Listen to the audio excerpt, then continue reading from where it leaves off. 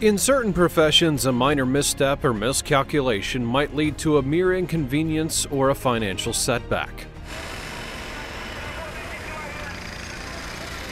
However, imagine a role where the stakes are unimaginably higher, where the difference between success and failure holds the power to reshape lives and determine survival. Welcome to the world of engineers, where a single faulty calculation or oversight can shatter existence itself.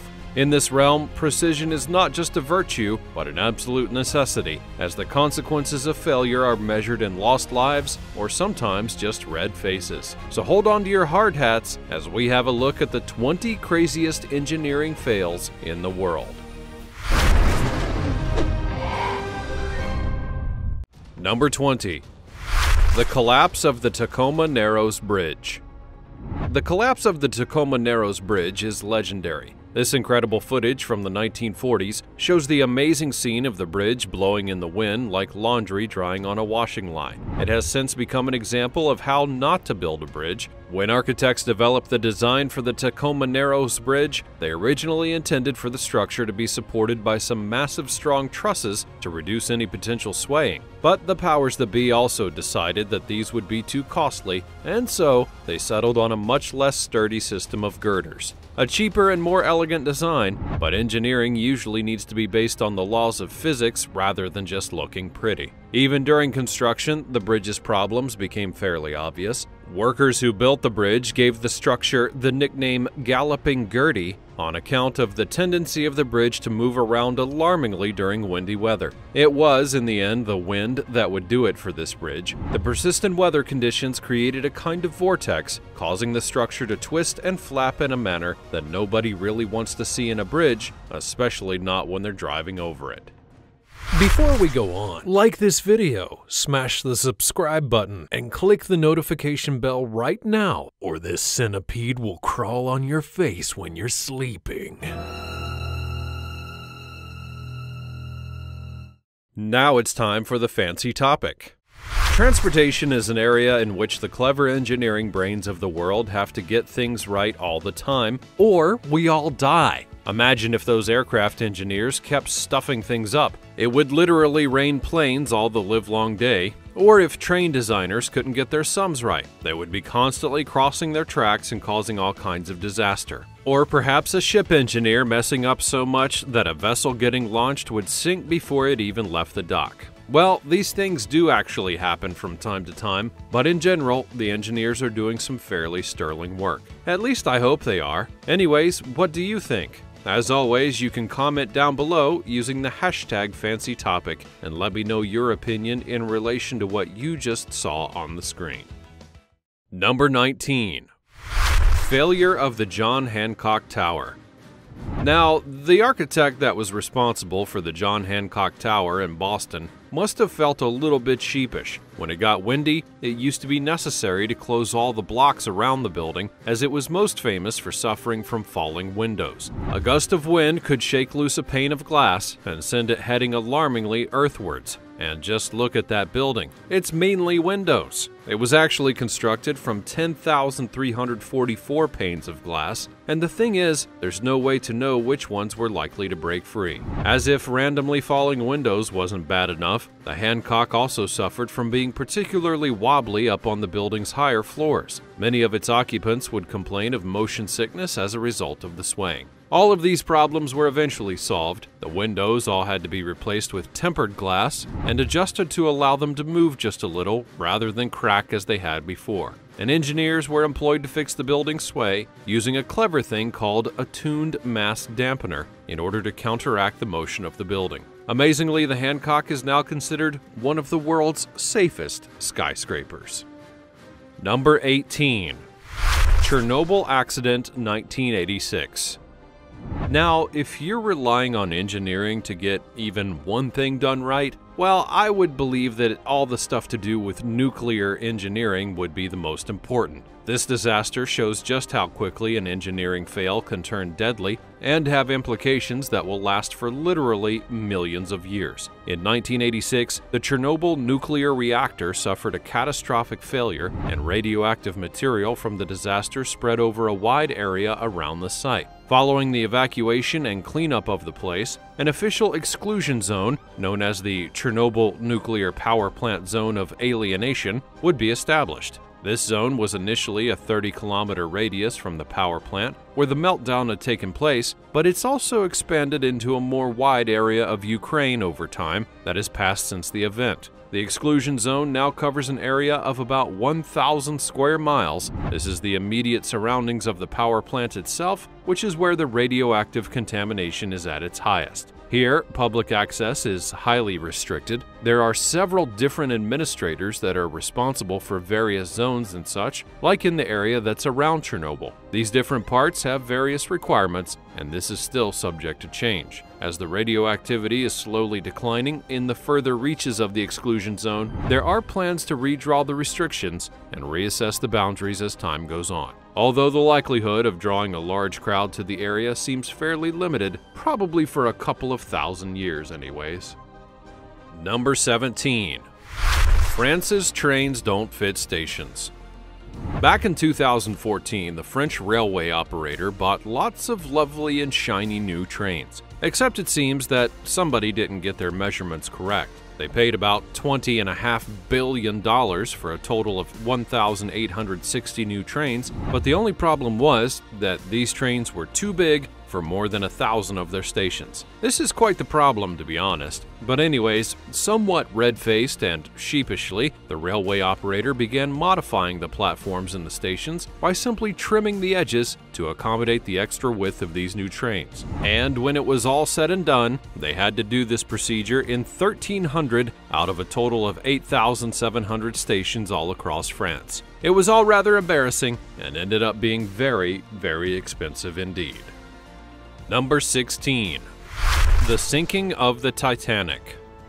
The sinking of the Titanic is the most famous and retold story of disaster at sea. It's captured the imaginations of filmmakers and writers, as well as basically everyone else in the century since it happened. The sinking of the Titanic on April the 15th of 1912 sent shockwaves around the world.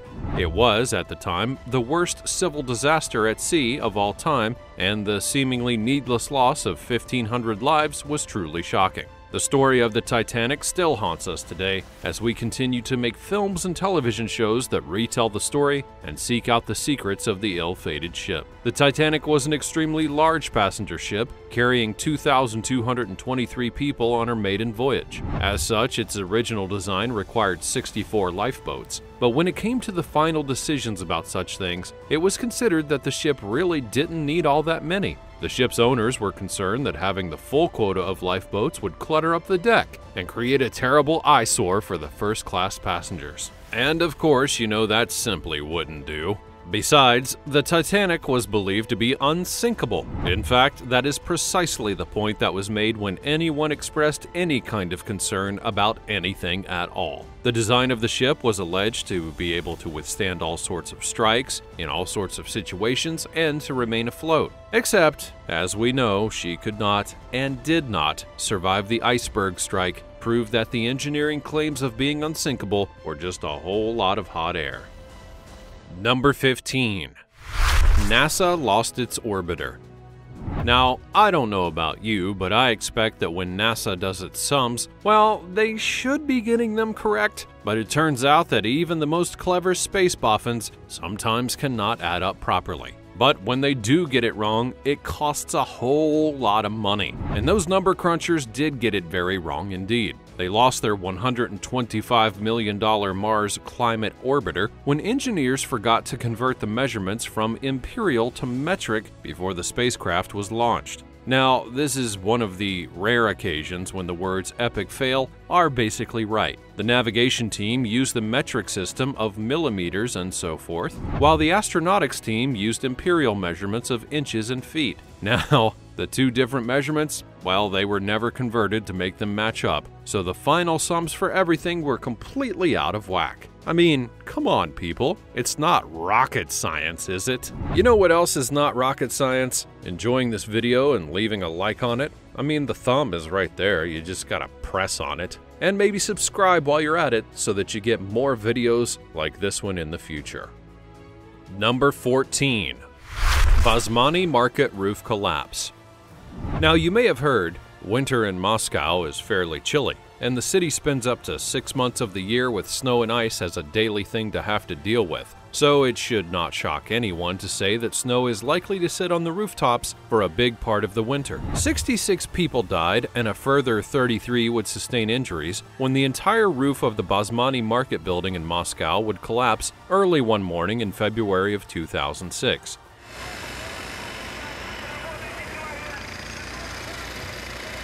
The victims were mainly migrant workers from Azerbaijan and other nearby countries who had worked and lived in the market. If the incident had happened a bit later in the day, well, the death toll would have been much larger, as the market would have been open and bustling with shoppers. But it looks as though the disaster could have been prevented if people had just paid a little bit more attention, noticing that the 30-year-old building was looking a little bit worse for wear. Investigations that followed the tragedy concluded that it was the accumulation of a whole bunch of years of poor maintenance combined with the weight of the snow on the roof that had caused the collapse. And frankly, it's a very terrible thing. Number 13. Collapse of Lotus Riverside Block Number 7. This crazy sight looks like when you're building with Legos and you don't get a solid enough base. You know, we've all been there. You know how it goes. But really, you do expect that people building with life-sized bricks and real people's houses and lives might have a bit more of a clue about the way that engineering works, or at least you would hope so. This 15-story apartment building at Lotus Riverside in Shanghai, China, was mercifully not yet inhabited when it tipped over. One construction worker would be killed though, but incredibly, that was the only fatality in this seriously big blunder. The whole building toppled over in one, looking much like a giant had come along and simply shoved it. Windows and balconies all remained intact, as the whole building tipped itself completely horizontal. Investigations following the incident discovered that the excavations for a nearby underground car park had caused an imbalance in the foundations and placed them under too much pressure, causing the entire thing to simply give way. The speed of construction on some building sites in China has often been blamed for the lack of quality control in the building industry itself, and in this case, there was no covering up the big blunder. That is, unless you've got a really incredible sales team who can come and convince purchasers that their apartments are meant to be on their sides. It's really the latest trend in architecture, you know. Number 12. Submarines that sink. Back in 2018, the Spanish Navy ran into a few embarrassing teething problems with their newly acquired S-80 submarine. To begin with, they found that it sank. Now, I know that's kind of part of the whole submarine thing, but it's also supposed to be able to float and drive around as well. Otherwise, it just makes life a little bit tricky. They were genuinely concerned that if it submerged, it might never come back up again. Basically, this had been the result of the submarine turning out to weigh 100 tons more than it should have. The problem was overcome by lengthening the entire thing, and after that, you would have imagined that they would have maybe double-checked all of their other measurements, but no, the submarine then turned out to be too big for its own dock. Jeez! This meant that the dock at the naval base had to be dredged and then completely reshaped as so it could accommodate the big fat submarine. The Spanish defense minister insisted that after everything had been corrected, the submarine was indeed completely viable and would all go ahead as planned. These submarines were supposed to replace Cold War-era submarines from way back in the 70s, and it turns out that everything went bonkers due to one little misplaced decimal point. Number 11. Building melts cars. A building, which accidentally became a death ray when the sun shines, well, although it famously rains in London all of the time, of course, when the sun does peek out from behind a cloud, there's a skyscraper that's waiting to turn those rays into a weapon. The building, that's affectionately called the walkie-talkie on the account of its shape, is covered with glass that's positioned in such a way that it magnifies the sun's rays and literally sets things on fire. You know, like a magnifying glass does to an ant. Local shopkeepers had been complaining that the front doors had begun to smolder and that their carpets had literally been catching on fire because of the obnoxious building's antisocial habits. But when a posh bloke parked his Jaguar opposite, returning an hour later to a melted exterior, that's when everything hit the headlines. You can't just go around melting fancy cars now, can you? Anyways, the result of all these shenanigans was that the City of London had to fix the building building's solar glare problem by putting up an awning to protect the streets below. The architect said that he never realized it was going to be so hot, but I guess he heard that thing about rain in London as well. Number 10. Ronan Point partial collapse. This social housing tower block in East London in the UK was built during the 1960s as part of the post-war rebuilding scheme that had aimed to address Britain's chronic housing shortages. Sadly, as governments still seem to be proving, when it comes to social housing, the standards set are not always high enough to give residents the safety they deserve. Modern-day government's negligence would result in the catastrophic loss of life in the Grenfell Tower fire of 2017, which is now the worst disaster in social housing. But before Grenfell, there was Ronan Point. On May the 16th of 1968, a woman by the name of Ivy Hodges put her kettle on for an early morning cup of tea, and this would set off a gas explosion that was caused by a faulty connection in her cooker, which then blew out the walls of her home and triggered a devastating progressive collapse of the corner of the entire building. This took down floor after floor of kitchens in the 22-story tower block, and it was only the early hour of the day, it was 5:45 a.m. after all, that prevented more than the 4 recorded fatalities because most people were still asleep and had not yet ventured into their kitchens. Absurdly, the Ronan Point building was brand new. Many of its tenants had only been in their new homes for a few months. The disaster showed that although on this particular occasion it was a gas explosion, the flaws in the building's design could have caused a collapse at any time. Even just strong gusts of wind could have actually brought it down. The Ronan Point disaster would lead to inquiries into the regulations of social housing and higher standards that were being introduced. But as we all know, these places are often neglected by governments, and the lives of their residents are put at risk on a daily basis, all to save a few pennies. Making a cup of tea should not be such a dangerous activity now, should it? Number 9. Apollo 13.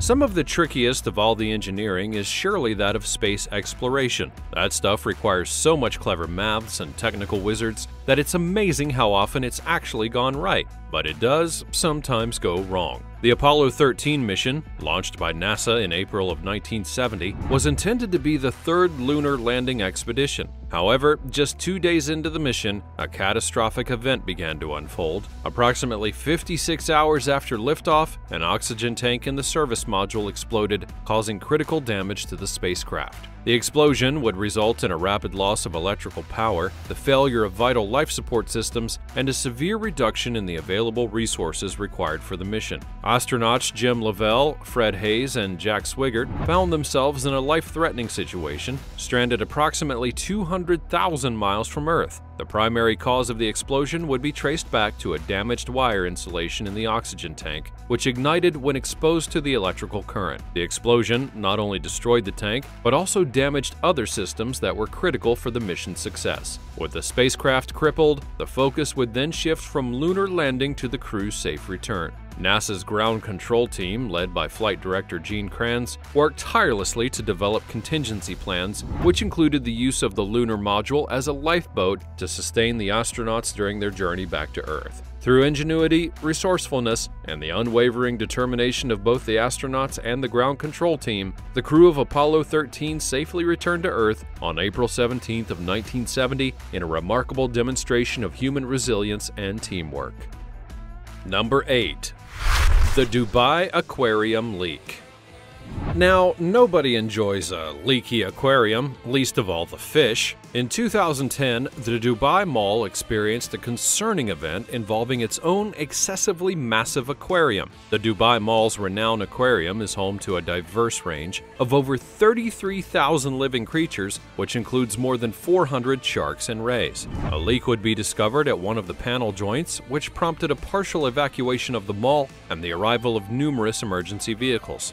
This may have been overkill, but what else are they going to do? The mall's maintenance team would quickly address the issue, fixing the leakage in order to prevent any impact on the aquarium's environment or the safety of the aquatic animals. Workers mopped up all the water from the affected area, and the property management owner of the mall confirmed the incident, assuring that the leakage was swiftly rectified and reiterated the absence of harm to the aquatic life. Everyone would breathe a sigh of collective relief about that, I'm sure. Mohammed Alibar, the chairman of the property management company, initially denied the existence of a leak, attributing the incident to a technical fault in the operating device, whatever that means. But after a massive operation and loads of witnesses, it became kinda difficult to keep up such a fabrication. Unfortunately for that guy, this occurred amidst heightened scrutiny on the property management company after the temporary closure of the observation deck at Burj Khalifa, their flagship project. Number 7. St. Francis Dam. Now, you can make all the damn jokes you like, but getting a steady water supply to Los Angeles has never been a laughing matter. During the massive growth of the early part of the 20th century, this was a huge problem. Water was needed, and it was needed fast. So then comes William Mulholland, a chief engineer and general bigwig at the LA County Waterworks, who had been in charge of the largely successful aqueduct that had brought water to the city in the previous decade. Mulholland was there to oversee the plans for the St. Francis Dam, which would create a reservoir outside of Los Angeles. The dam was completed in 1926. Right from the start, though, there would be problems. Before it was even full, cracks and leaks became apparent. But budgets were tight, time was short, and Mulholland was not averse to cutting the odd corner. As you already know, a cut corner in engineering can be quite the lethal thing. And it was. Despite Mulholland declaring the St. Francis Dam safe, at around midnight on March 12, 1928, the dam wall collapsed. Billions of gallons of water flooded down the valley. A tidal wave of 140 feet high washed away towns, destroyed homes, over 1,000 in all really, and killed hundreds upon hundreds of people. And Mulholland? Well, as a bigwig, he was of course cleared of any charges, but his career was over. Even now, his name graces famous streets and structures all throughout LA County. Number 6. Aon Center Marble Failure. In the center of Chicago is a building which was designed to make a massive statement. The Aon Center, also known as the Standard Oil Company or Big Stan, is one of the city's tallest skyscrapers. It's 83 stories tall and would be completed in 1972 to great acclaim. An architectural pioneer, Big Stan was revolutionary in the 1970s. Its steel skeleton made the building extremely strong and able to withstand the high winds and pressures that are often unique to such tall buildings. However, the building's architects wanted this massive skyscraper to look awesome as well. They settled on the idea of using marble cladding, 43,000 panels of the stone to be precise, that would make the structure stand out along Chicago's famous skyline. But as beautiful as marble may look, and it really does, it gleams like the buildings of ancient Rome. It's also fairly heavy stuff. Within the first decade of Big Stan, it would be discovered that all of those marble panels on the building were failing and could crash to the ground at any time. A pretty dangerous situation for anyone who happened to be wandering down below. And when they realized what a ticking time bomb the building had become, the owners had to act fast. A temporary solution of straps to hold the wonky slabs in place was followed up by the massive challenge of replacing every one of the 43,000 pieces of marble with granite. It seems insane, but they did it, and they didn't even have to close the building while they did. Number 5. The collapse of the Quebec Bridge. The overpass on the Boulevard de la Concorde in an area just outside of Montreal in Quebec, Canada, suddenly collapsed one Saturday in September of 2006. The complete disintegration on the section of highway happened rapidly, and there had been reports of problems in the days and hours leading up to the incident, but people had noticed that the road's integrity had seemed to be failing. Now, I'm no road expert, but if it looks like your overpass has got some big holes in it and people have complained that they can see through it, then it might just be time to have a look. The massive cave-in caused the untimely death of those unfortunate souls traveling in a vehicle below as the overpass crashed down and crushed their cars, as well as many other people who fell with the section as it broke off. Investigations following the tragedy concluded that the incident had been caused by several different problems, all converging together to make one terrible mess. When the overpass had been designed and built back in the early 1970s, it had been estimated that it should last around 70 years, but it barely made it halfway. Back then, though, there was nowhere near the amount of traffic or the same level of road use that the overpass ended up carrying. It literally had worn out. Number 4. Collapse at Paris Airport. On May the 23rd of 2004, a significant portion of Terminal 2E at Charles de Gaulle Airport suddenly collapsed, resulting in tragic fatalities. The incident shook France's busiest airport, situated approximately 15 miles northeast of Paris. Terminal 2's futuristic design had been praised for its aesthetics and practicality. Its lack of internal roof supports allowed passengers to navigate the terminal with ease. However, some engineers theorized that the tunnel-like shape of the terminal may have contributed to the collapse. Structures without internal supports rely entirely on the outer shell for its stability. The collapse, which claimed the lives of 4 individuals, injuring 3 others, created a hole that measured 50 by 30 meters in the tubular design. The official investigation report would attribute the fatal collapse to both design flaws and construction oversight, and following the investigation and meticulous disassembly, the structure was then reconstructed with a metal framework built upon its existing foundation. It then reopened in the spring of 2008. Number 3. The Leaning Tower of Pisa. The most famous architectural fail of all time is also one of the world's biggest tourist attractions. And on average, about 5 million people per year visit this place and will happily pay $20 to go into the wonky building. This is the most famous of all leaning towers, and basically it would be built on a particularly squidgy sort of clay mixture that was not strong enough to support the weight of the building on top, and so it began to lean to one side. During construction way back in 1178, when they realized that this was happening, they simply stopped building it, and it stayed that way, unfinished and lopsided for 100 years. Then another engineer came along with a great idea. He wanted to add some more floors to the tower and thought that he could counteract the lean by making one side of them taller than the other. But guess what? That made it lean even more. Other bits were added in the 14th century, and it kept on leaning. And then in 1838, another engineer had another great idea, which, as you guessed, made the tower lean even more. Eventually, everyone just went with the lean and embraced the tower's uniquely jaunty angle. In 1987, the Leaning Tower of Pisa became a UNESCO World Heritage Site, and some special safety features were added in, protecting its wonkiness for future generations to come. Number 2. The Vasa Disaster. The Vasa ship, a grand undertaking of its time, featured elaborate carvings adorned with biblical, mythical, and historical motifs. No expense was spared in its construction, aiming to create the most awe-inspiring vessel. However, the abundance of these decorative elements inadvertently raised the ship's center of gravity. In August of 1628, the ship set sail from Stockholm Harbor. After merely covering a short distance of 2 nautical miles, a gentle gust of wind measuring 8 knots struck the ship. The wind was so light that the sails were manually extended, requiring only one person to hold the sheets. Surprisingly though, even under such mild conditions, the ship listed to its side, allowing water to flood through the gun portals. Eventually, it succumbed to the depths of the harbor, tragically claiming the lives of 53 individuals. The ship's captain would survive the incident, but was promptly imprisoned on grounds of incompetence. A formal hearing would then be conducted in September of that same year, which led to the release of the captain and crew while dropping the charges of incompetence. However, a conclusive reason for the disaster still remains elusive to this day. Number 1. Death ray at Vegas Hotel.